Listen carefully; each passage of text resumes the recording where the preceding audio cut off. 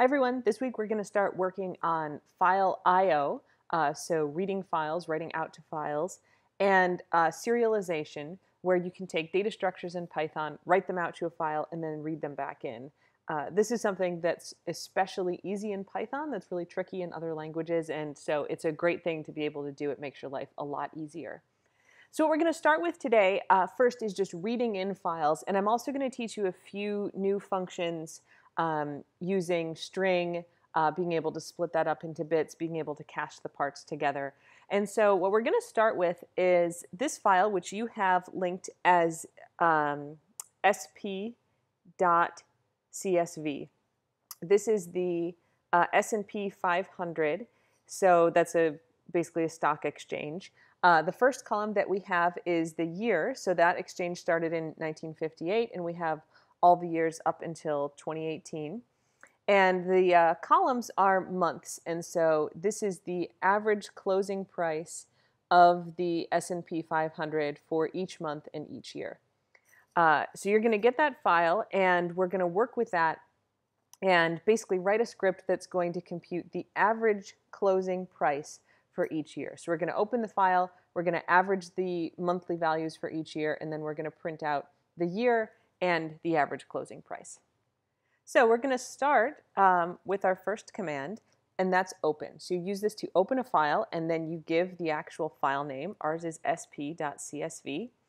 And so this opens the file with this file name. I'm saving this file in the same directory where this script is saved, but you can put a full path. So if you're on a Mac, if you had it on your desktop, you could do something like user/scrollback/desktop.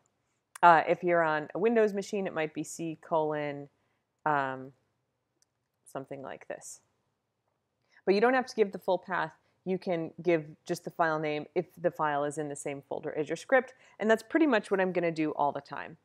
So this opens the file, and then it gives you this variable f. That's a special kind of variable that holds the file, and it allows you to do file operations. So we can try this right now and just try to do print f and see what happens. So if we come here to run that script, what we get is this weird output, and it basically says exactly what's happening, that we have a text IO, that's input-output wrapper, for sp.csv. So how do we actually get to the stuff that's in the file? So let's switch back to our code, and we're going to get rid of that line. And now we're going to look at the next thing we know, which is to do a loop. So we're going to say while true, so we're just going to loop forever. And then we're going to do f.readLine. So that's going to read the file line by line. Each time we go through this loop, it's going to read the next line of the file. We're going to store that in a variable called line. Now, this is going to loop forever, right? Our loop is while true, so it's going to read all the lines in the file, and then it's just going to keep looping. And so we want to put in the ability to stop that from happening. So we're going to say if the length of the line is 0, which means there's nothing in there, then break. And remember, break is a command that will break you out of a loop. So basically, if there's nothing on this line, that includes no new lines, which would be kind of a break indicating there's another line. There's just 0 characters. That means we're at the end, and we're going to break. That will get us out of the loop, and so we won't go on to line 7 if we break. If we do make it to line 7, that means there's something in this line, and we're going to print out what it is. So this loop here is just going to print out each line of the file. It reads the line, it makes sure we're not done, it prints the line, and it repeats that until we get a blank line that shows that there's nothing there, and then we break and we're done. To just show that, I'm going to print done here at the end. Okay, so let's flip back and run this. And now we see all of our data printed out here. So this looks, if we look at it, you've got the year, and then if you counted, there'd be 12 different prices. And then at the very end, it prints done. So now we know that we're actually looping through our file correctly. The next thing that we want to do is break these lines up. Right now, they look sort of like a list, but they're not. They're just a string that starts with 2013 in this case, and then has a comma, and then has some other numbers. And so we want to break this up. So instead of just having a long string with a bunch of commas and numbers, we actually have a list. And so that's going to be what's potentially a new command for you. And so this is the split command. So we're going to do line.split.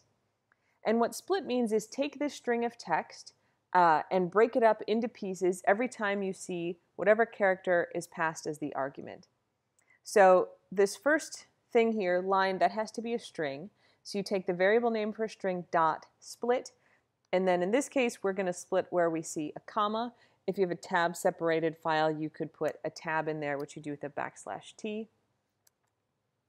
And what that's going to do is take your line, it's going to break it up every time it sees a comma, and then the results are put into a list. And so let's call our list months, since our file has basically a bunch of months. If we switch back to it here, remember that we've got the year and then the closing price for every month. So we're going to call that months. And to make sure that works, we'll print months. Now it's going to look pretty much the same. So all I did was add this line. Months is line.split with a comma, and then I'm printing months. So if we go to run this, let's first take a look at what we have here. This is before we were doing that, we were just printing the line. And you can see it has the year, and then it's got each of these values. If I run it again, you can see that the format looks like it's changed a little bit. We now have these square brackets indicating that we have a list.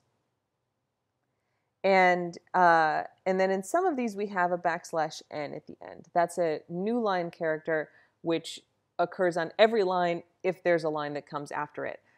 That's everywhere in here except the last line, 2018, which is our final line. And so if we try to read anything after that, it's blank. But you can see basically we have all the same data, except now everything is broken out. And you can see that we have those square brackets, as I mentioned, but also all the lines are in single quotes, or all the values are in single quotes. That's because this got turned into a list of strings. So everything in here is considered a string. That's okay if we want to print them, but if we want to use them to do math, which is our goal here, that's not going to work. And so I have another command to teach you so we can have a list like this and then turn everything into a number. So there's a couple things that we want to do first. One is that we need to take the year out of that. So we know the year is always the first thing.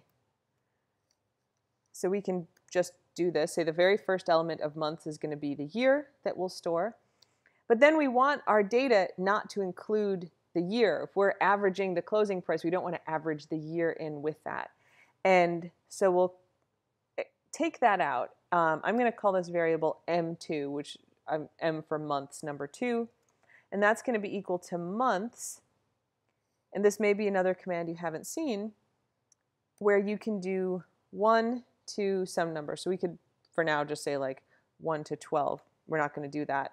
But what this would do is take your list and get all the elements from 1 to 12 and store that as m2. So essentially this drops element 0, starts with element 1.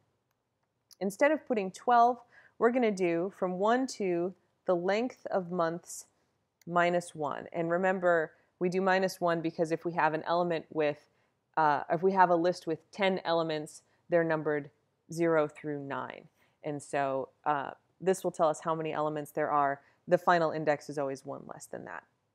So what this command says is that we're going to take our list months and we're going to get 1 to the end, basically. This last part gets us the end. And again, if you're stuck on that, remember what we're doing here is just trying to get the index of the last item. And so that index of the last item is always the length minus 1. So now M2 just should have the months. So let's print that just to see that working. It should look pretty much like this with the years gone. So if we run that, that's what happened. It looks pretty much like that, but with the years gone. Now we still have that issue where these are strings, and that's what we're going to work on now. So once we've taken the year out, we want to go through our months and turn those all into numbers. So again, we're going to say M2 equals, and then again, probably another new command.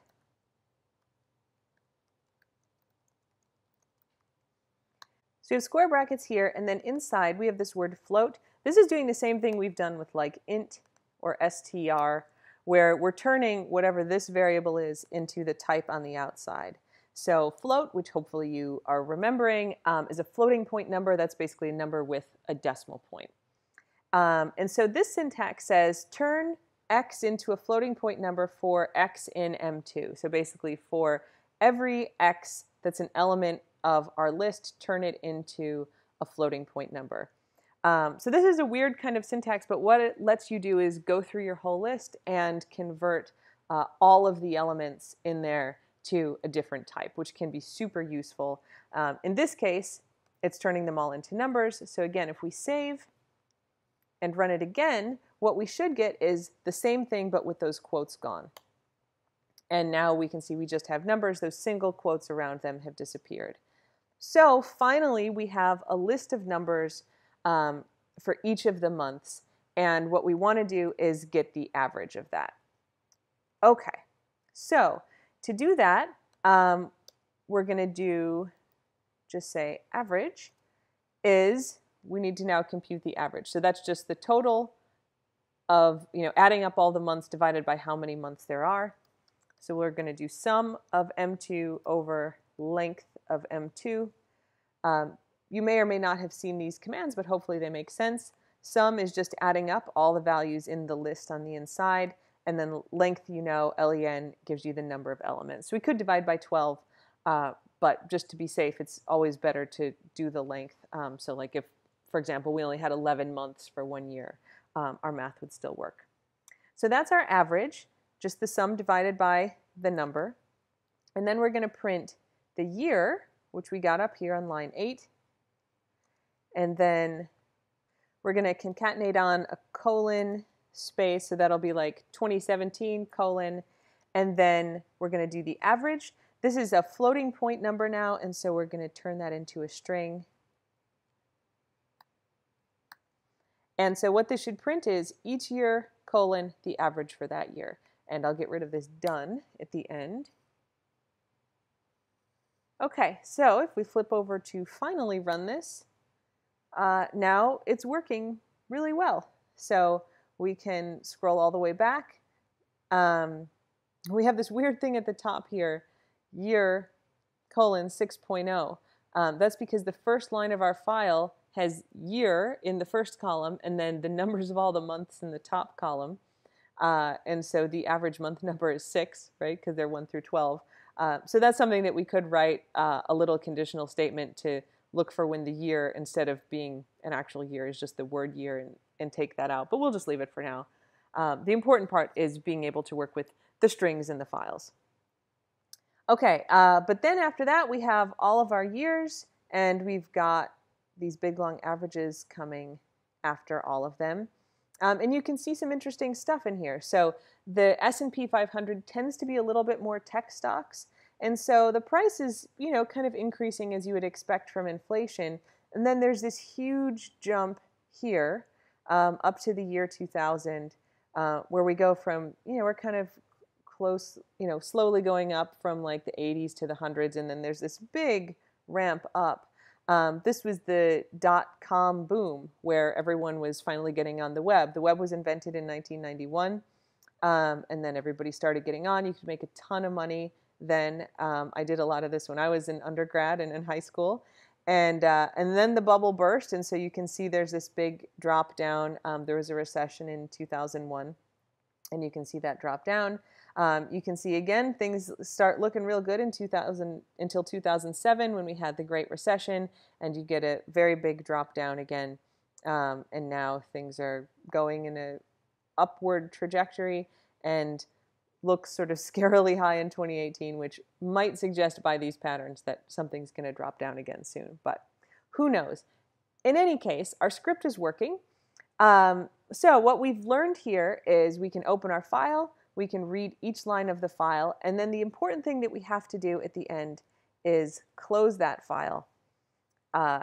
So that says we're done with it. It can be opened in other places, and it's just good kind of maintenance of all your files. So there you go. That's reading from a file. So this opens a file. This command down here reads the next line. The split command breaks up a string wherever you see a comma in this case. This command casts or changes the type of all the elements in the list. And everything else you probably have seen in here. This is a subset of the list, or a sublist, basically. Okay, so there you go. That's a first kind of basic intro to just opening and reading files.